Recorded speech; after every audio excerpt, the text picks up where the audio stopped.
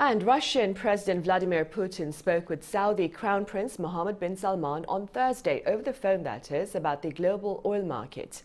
According to Moscow, the talks touched upon the importance of active collaboration among members of the OPEC-plus and commitment to boosting bilateral trade ties. The two leaders also reportedly reiterated their dedication to maintaining balance and stability in the global energy market.